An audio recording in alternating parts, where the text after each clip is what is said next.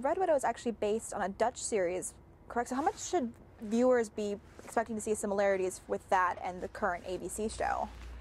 Well, the original series was tremendous. I mean, it's really great. It has I think a slower pace to it. It's a European show, and the pacing there is, it's probably much more of a character drama, and we sort of sped it up, if you will, but just infused it with a lot more incident and building in the characters, really bringing in secondary characters and making them stronger and more present, I think, giving them some pretty complex stories.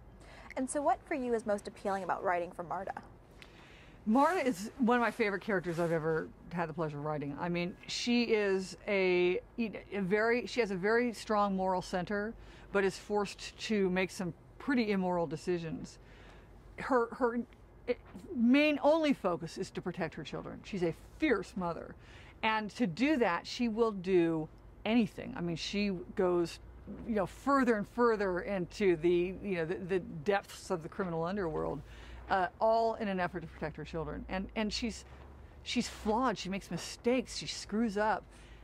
It's time on network television that we have a strong female character who's flawed, in Shades of Grey. That's been not Shades of Grey, the book. That's been the world of cable where you can have those sort of characters. But network, I think it's time we got some really, real women and characters.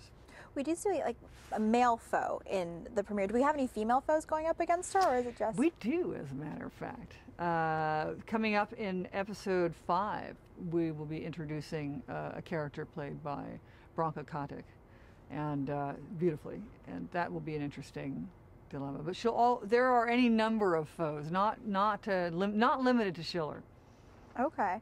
Well, what can you say about that character? Because there's such a presence by him, and then his introduction in the pilot is pretty chilling. Yeah.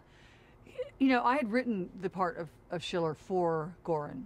Okay. Goran Visnik, and he turned me down for the pilot, and then I came back to him afterwards and said, "See, this is what we're doing," and he's like, and finally he signed on and has been this incredible person to work with. I mean, he's so lovely.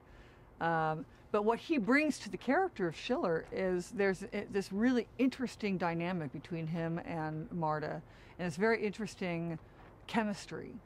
And so you have these two people who, the last person in the world they want to be attracted to is each other. There is enormous hurdles between them, and yet it's there. They're denying it, but it's there. And you can feel it as you watch them. You can really feel that chemistry. Should fans expect to see sparks perhaps ignite in the first season? I think fans will see some sparks. Well, I can't tell you how far it will go, but I think this is the bad guy where you're going, oh no, don't go for him, but oh yeah, kind of go for him. I mean, yeah, you kind of have to,